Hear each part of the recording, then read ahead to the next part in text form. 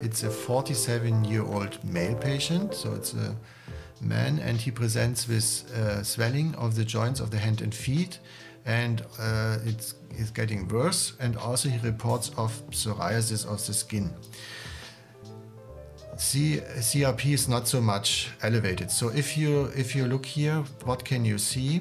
I think what you see is there's no demineralization at the joints, so the matrix of the bone looks okay. In order to really find out what you can see, I recommend comparing it to the other side. So if you have the option on your pecs to have both hands together, you should do that.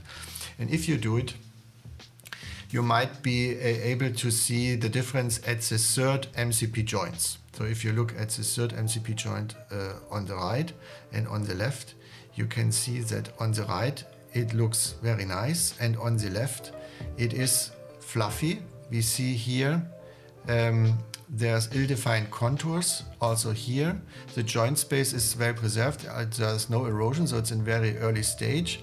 And if we look further and compare also the wrist, so you see on the right the joint contours and the joint space at the wrist, they are okay, also on the left side. But if you look closely on the contour of the bone, of the shaft of the first metacarpal bone, the trapezoid bone, scaphoid bone, and if you compare it to the other side, you see there is this bony reaction over here that we call periosteal new bone formation. We also made it visible in our app, so you can see it in detail on yourself. We have made it with blue markings, so you see there is this proliferation over here, even there, and it's a very subtle finding. So it's, let's say, 4 different sites. I don't know how long you need in order to detect it, but you need to compare it left and right, and you really need to take your time in order to find it out. So let's check on the feet of this patient. So the left foot and the right foot.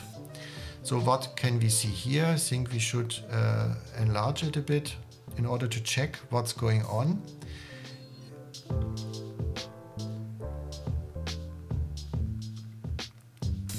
And it's always important to compare. So first thing what is evident is the soft tissues. So the big toe is really a big toe, so there might be soft tissue inflammation.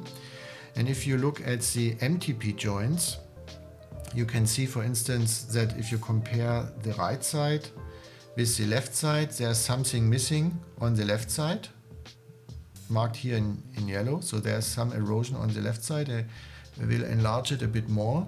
So you need to take a closer look, and you see there is the smooth contour of the bone is no longer there.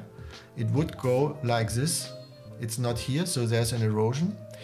And also what you can see is some defect over here. And if we compare it with the MTP joints second to fourth way, you see the normal contours here, and there are all over bony proliferations at the basis of the basal phalanges, and there are also some joints already with erosions. And at the big toes we have new bone formation and also soft tissue swelling. So you see in psoriatic arthritis, it's all happening at the periosteum and at the edge of the bone. So you need to look for changes at the edge of the bone, and they are coming before there's an erosion. In this example, we already have erosive destruction, so bony loss due to the synovitis, and also proliferation due to enthesitis. So these are the 2 components in psoriatic arthritis.